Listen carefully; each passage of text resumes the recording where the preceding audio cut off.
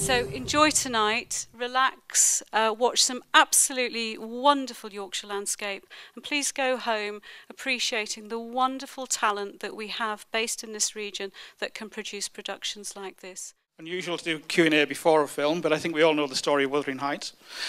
So, first of all, Peter Bowker, the scriptwriter, Michele, executive producer, and John Williams, head of production from Mammoth. So first of all, I would like a glass of water. We're going to start at the very beginning, and what always perplexes me is why do people decide to remake a fantastic movie? In this case, why does somebody decide to make a movie of a film that's already been done 13 times and is a sacred Yorkshire text, and you tread on that warily? Now, I gather it started with Mammoth approaching Peter. Yeah, it did, but the truth is, Mammoth, a production company is nothing without its writers. And Damien and I had wanted to work with Pete for a long time. And you always have a feeling for the next generation of classic stories that people want retold. And frankly, we didn't think Wuthering Heights had been done particularly well that recently. So it seemed ready for a proper remake. And we asked Pete if he'd do it for us, and it was the one thing that he said yes to. He'd said no to a lot of other things. So while you're working on Occupation, about Iraq, you suddenly decide to agree to dive into this piece of wonderful 19th century Yorkshire literature. Yeah, it was the weather that attracted me. Right, okay. I mean, to go back to your initial point, I think the Hollywood movie is a great movie. I don't think it's a definitive version of the book. And my take on classic adaptations is it's a bit like doing cover versions of great pieces of music. You can bring something new out with it. And the two things I wanted to do with this were reclaim Heathcliff from the kind of Byronic version that I think is a misreading and make him somebody physical and visceral and dangerous. And the other thing was to make it a story of redemption, because I think that second half of the book, after Cathy dies, I'm sorry if I've given that away for anybody. But it's not as bad as Harry Potter. Let's get it out of the way. They all die in the end, and that's that, and that's Yorkshire for you. And I mean, the other risk I'm taking is I'm from Lancashire, so not only. Hey, I'll win you round. Was to reclaim that second generation, and what Emily Brontes does, it's a book of redemption in the end, but and they're redeemed by the younger generation. So it's to try and capture something like that. And television, over 3 hours, you're given that opportunity. In a movie, you're not. Absolutely. No, Michele has a different interpretation, I believe. No. Oh, okay. I would certainly not contradict Pete. No. I think when we wanted Pete and we wanted Wuthering Heights, we thought it needed to be done, and we truly didn't believe. Pete wanted to do the whole book, and when he said that, we were so relieved, because people think the film is the centre section of the book. That it's bookended by another story. So yeah. You had a very strong sense of the whole issue of the disintegration of the family. It is about disintegration. Yeah. It's about passion. Well, this is Pete. This is not me. This is Pete talking. It's about passion and love and how it disintegrates over the generations. Pete would say redemption. What a happy man he is. You see. I like redemption. I think it's good. Yeah. Generally, yeah, absolutely.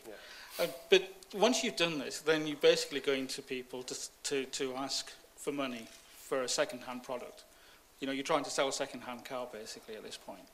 It's not a problem. It's a classic. You know, every 10 years there's a whole new generation that don't quite know it, and every 10 years you have a hunger for what you like. A lot of the new stuff doesn't often work, and actually we've all got in our hearts little stories that we just want to revisit and be told again, and you want that new interpretation. Pete has done a totally different interpretation. when you're trying to raise the money, have you already got the screenplay together? Are you already... No, you cannot raise money without a good script. Yeah. You cannot do anything without a good writer. I'm afraid that's the end. Yeah. So yeah, we get a good writer who delivers a good script, and then we've got something to go out and sell. And you know, we've shot a lot in Yorkshire. We've done 2 years running shooting here, and it's a fantastic region. It's got the crew, it's got the infrastructure, it's got everything. I mean, we just happen to have done two two classic pieces, but although one had a little bit of contemporary in it, but it's got everything on offer and a fantastic infrastructure. And Screen Yorkshire have been huge supporters of production. Well, I think we should stop there. You know, I think that's it, really. Not what else you can say, really. It's only going to go downhill now, I think. When you start on the text, and it's a text that everybody knows, people who start watching the film are going to start mouthing the lines as they appear. Are you aware that you're working with this audience that's out there? Well, yeah, I think to begin with, you've got that on your shoulder, and then you have to get rid of that and get into the story. And what I actually did was I got another copy of the book and actually took it apart, physically took it apart and put it back together chronologically, because the first thing I wanted to nail was the chronology and the families. And you know, and it's a difficult book for lots of reasons, not least that so many people are called the same thing. And you know, just on a practical level, in terms of bringing that to the screen, on a pragmatic level, you've got to watch who's calling who what at any one time. And then there are certain key speeches that you can't leave out. The I am Heathcliff speech has to be in there, as far as I'm concerned. These are the classic moments that you might want to stage them slightly differently.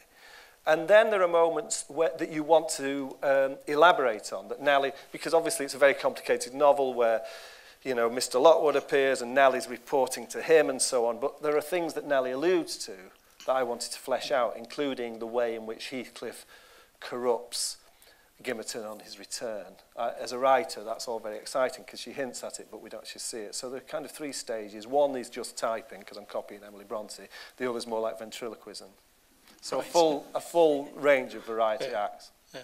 And you said earlier that what you can do in 3 hours on television. Did you ever feel that it was longer than 3 hours? You know, Brideshead turns out to 12 hours on TV. And I think the first draft was 12 hours on. Right. I think it. Yeah, I think it could live in a longer form. Yeah. But you know, it is what it is, and the more you read the book, the longer it becomes, because at first you think, oh, this structure is really clumsy, I can sort this out, and then by the second read you think this structure is actually a work of genius, right. And I'm not, and there we go. So you were at a moment tempted to correct Emily Brontes, but then you realised your mistake. Always. Oh yes. Yeah. That's understandable. But so you said it was easy to get the money, but who were you? No, sorry. No, we've never said. Oh, sorry, I misunderstood. I'm sorry. We've never said that. So I think it's probably the way I was presenting it. Yeah. It was so how did you set about sort of selling the project to John? Funding television production these days, it's a bit of a jigsaw puzzle, really. You know, long gone are the days when a UK broadcaster could afford to fully fund certainly a piece with the creative ambition of Wuthering Heights. So you know, you obviously you start with your script. You have your UK broadcaster. We were very fortunate in terms of Michele and Damien have a fabulous relationship with a company called WGBH in America, who back quite a lot of particularly classic production out of the UK. And then it's the role of somebody like me to then work out how you can fill the rest of that gap. And as Michele said, we've got a fantastic history with Yorkshire and with Screen Yorkshire in particular. I think Pete probably would have hung me out to dry if we hadn't have shot it here anyway. So it was the natural place to bring it, but it might be the natural home for something, but unfortunately, in this day and age, unfortunately in many ways, there are key financial considerations all the time as well. And when you're making those big decisions, as in where to base your productions, you know, they're a key component of those decisions.